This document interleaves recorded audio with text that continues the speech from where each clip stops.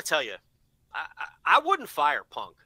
I mean, and that isn't. I guess we'll debate that in a bit. Hear me out. We'll debate that in a bit. Okay, what do you got? Hear me out, though. Hear me out. Not from the standpoint of his actions. From the standpoint of, I'm not gift wrapping him to Paul Levesque, which is exactly what he'll do. He'll be motivated. He'll be angry. He'll have something to prove. WWE will take him back in a second. And I'm not gift wrapping him to them. He can sit home and I'll pay him till the end of that contract. I don't care about that. I would never fire him, even if I have to pay him to do nothing. Even if I have to Lanny Poffo him, I'm not firing him for that reason. What do you think of that? That is a tough one. I don't know that he would waltz into WWE as quickly and easily as you're saying he would. Oh, I think he would. I think he would try. I wonder if that company would kind of have a bit of a pause. Or I think Triple H, yes, he's trying to get as much buzz as he possibly can. If you fire CM Punk today, yeah, Paul Levesque's probably making that call and probably doing whatever he can to bring him in just for that buzz factor and all that sort of stuff. Yeah, I just don't know if it's going to be as easy and clean as you're maybe presenting it there. I do think there might be some people with some apprehension. There might be some people very similar to what was happening in AEW too, where a lot of people, we can go back at that time and look at that. And there was a lot of people that were like, I don't know, this guy's kind of, and it's not the best, locker room guy or whatever, but for AEW standpoint, it was like, well, it's worth the risk. And it absolutely was. Like, let's be honest, for a year, it was absolutely worth the risk of bringing this guy in, even if he was, CM Punk, which we knew was probably going to come to a head at some point. He was eventually going to become CM Punk again. The I'm just happy to be here shtick was not going to last forever. The Triple H stuff, though, is there's a little more wrinkles there. I mean, him and Triple H have never quite seen eye to eye. CM Punk was more of a Vince guy forever. Do I think that they would understand that it's best for business to bury the hatchet and sign the deal? Yeah, probably. I could get that, but I do wonder if maybe Triple H and WWE can kind of look at this situation and say, is it really truly worth it? Do we really truly need this guy in our locker room? Do we truly need all of this that comes with it? I mean, make no question about it. What he did on Sunday was completely unacceptable for a wrestler to do to a company that he works for. I mean, that we'll talk about that in a bit in terms of like the firing or whatnot and what I would do with it. Like what he did was just monumentally unprofessional on a level that I don't know that any other wrestler has done something to me as unprofessional as what CM Punk did. There's guys that refuse to do jobs. There's guys that won't go through the curtain until you pay them X amount of money. I guess guys have murdered each other backstage. That might be a little bit worse than this. But in terms of, hey, let's say American wrestling, most unprofessional thing in American wrestling. I mean, this guy went scorched fucking earth on the company that he worked for, the wrestlers that he works with, the wrestlers that he's feuding with, the people that he's being put in programs with, the guys that are also vice presidents of the company. And make no question, he was throwing stones at Tony as well. The guy sitting right fucking next to him, too, as he's just going absolutely haywire in an official company setting as well, in a press conference. Like that's got to give you pause that, hey, if we sign this guy, this injury-prone guy who, by the way, has gotten hurt the last 2 times he's had, like, actual decent matches or any match that has any sort of link to it. If we're bringing this guy in, he comes with all of this baggage as well. And this is a guy who was not happy the last time he was with us.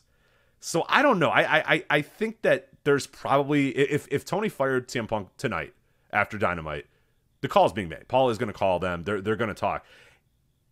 I don't know that it is as clean and obvious as you're putting up there. I think there's enough questions and enough bad baggage that maybe you say, is it truly worth it for us to bring this guy in?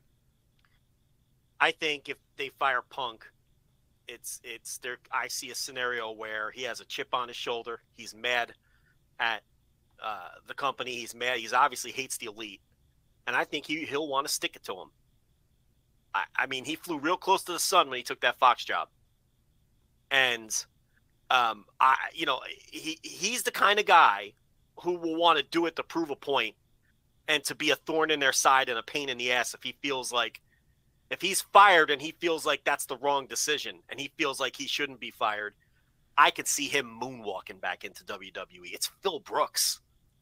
He'll want to stick it to everyone involved. Oh, I think fully that he would want to do it. I have no question that if Paul Levesque called him and said, hey, here's the deal, sign it tonight and you're in, you'll be on Raw, tomorrow or whatever. I have no idea. I have no doubt that CM Punk, Phil Brooks would do that in a second. I don't know that Triple H and Nick Khan and WWE are going to be so. Because, like you said, he's got a chip on his shoulder. He's angry. He's all that sort of stuff. Do I want a chip on my shoulder, angry CM Punk in my locker room in 2022?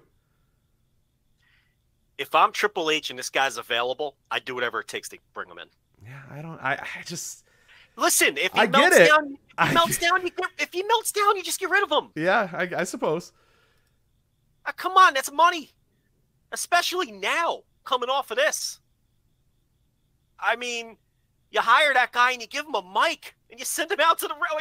What are we doing here? No. The problem though with CM Punk is how many times are we going to go through the that company, they don't know. I know I'll what give you the answer to that. You do it as many times until it stops drumming. Well, I guess so, but yeah, this would be the fourth or fifth time that he's done the those guys over there, they don't know what they're doing. Like he just a year ago cut that exact same promo.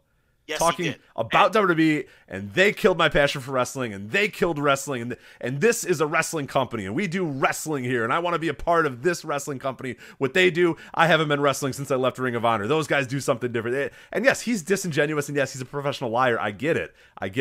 But it's like, I don't know that I want to hear that promo again from Punk. And maybe there's probably fans that do. There's probably a lot of WWE fans that want to hear him stick it to it, but I don't know. I guess... I don't know. Is there money in it? There probably is. There probably is. Hold on a second. He's announced for Raw in 2 weeks. You're not watching? I'm watching. Yeah, for sure. Well, that's my point. Okay, if I'm not gift wrapping this guy to the other side, you're in a wrestling war. I'm not doing it. I'm not firing him. That doesn't mean I'm putting him on TV next week, but I'm not firing him. If he's got to sit home and I have to send him a check every week, that's fine. If he wants to take me to court and try to get out of it, if he's not happy about that arrangement, that's fine. I've got $8 billion. We could litigate this. And listen, the longer we litigate this for, the better for me, because it keeps you away from them. I'm not firing this guy. I'm sorry. I'm not doing it. I'm not opening up the possibility of him walking onto that Monday Night Raw stage when they already have all this momentum and they're already hot. And all of this, not a chance. Not a chance I fire this guy. Now, Ace Steel, if he's throwing chairs and biting people, he can hit the bricks. Okay? But I'm not firing this dude. I'm sorry. And again, that has nothing to do with his behavior. This is completely independent of his behavior. He was completely out of line at the presser.